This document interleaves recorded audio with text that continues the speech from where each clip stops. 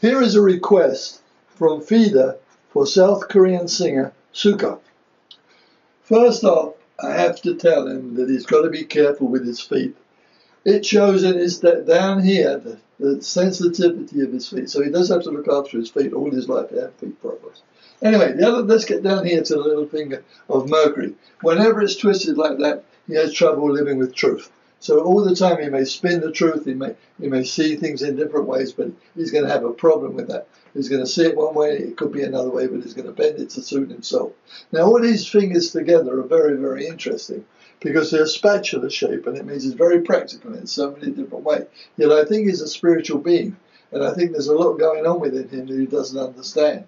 He's got a very, very strong line of head, and he's got a very, very strong line of heart, which really kicked in around the age of 20 or something, got this feeling about something or somebody, and it really kicked in very, very powerful. Now, his line of life is kind of faint. It starts very, very strong with a lot of energy, a lot of power. Then it kind of fades for a period of time, and then something takes him over. He gets into something that it could be trouble, it could be something else. And there comes down here, and it comes out of the Venus there, which is the energy and the purpose. But these two fingers knitted together. He lived a lot of past lifetimes, coming out of Apollo here, and the finger of Saturn, which is his karma in this lifetime.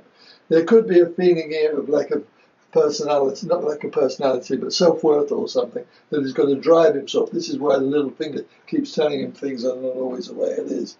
He's got this thumb, which is nicely low set.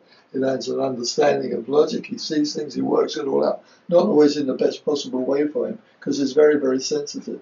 But this thumb, the flexibility of his will in this thumb, he can float both ways in all sorts of different directions.